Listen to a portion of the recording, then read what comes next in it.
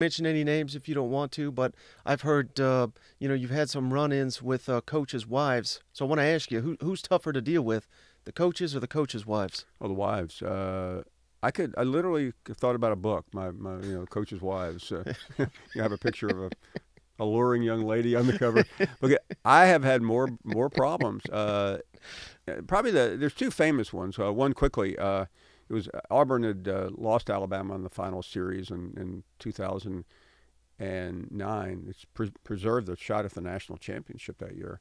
And I was doing a local show, and it was cold, and went into the locker room to wait. We had to wait about 20 minutes to do the show. And all of a sudden, two women just charged at me, and they started berating me. And it was Gene Chiswick's wife and Gus Malzahn's wife. And when I say berate, I'm not talking about like way. I mean, I finally at one point said something like, "Listen, I'm aware. I realize I'd written something pretty critical or said something critical, and they had just lost a big game for first year for Chiswick, and I said something like, Mrs. Chiswick." I mean, which I think she was insulted. I called her Mrs. Chiswick, but I didn't know her first name.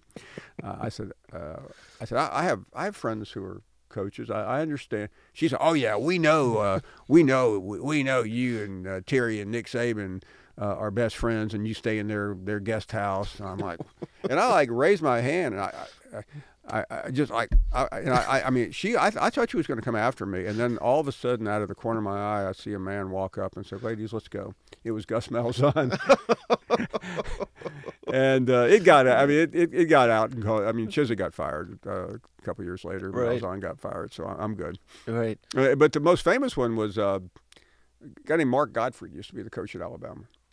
And he was about to get fired, and I went to the Alabama-Auburn basketball game, and I was sitting at midcourt, and halftime came. And, what do you do? I mean, this is now 2010 or whatever it is. So looked at my phone, checked messages. All of a sudden, somebody started yelling at me. Yelling. I finally stood up, and it was a woman. She was fairly tall, and she was towering over me, just going, "You're that blanket." I mean, she was like cursing and swearing. And it was Godfrey's wife.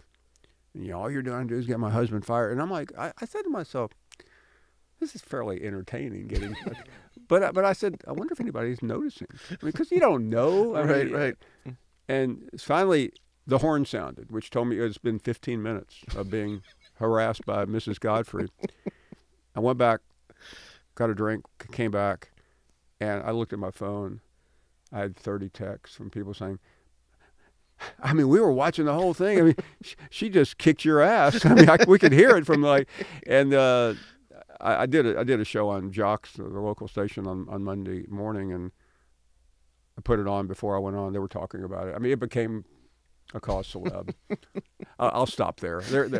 They're more, but I'll save it for the memoirs.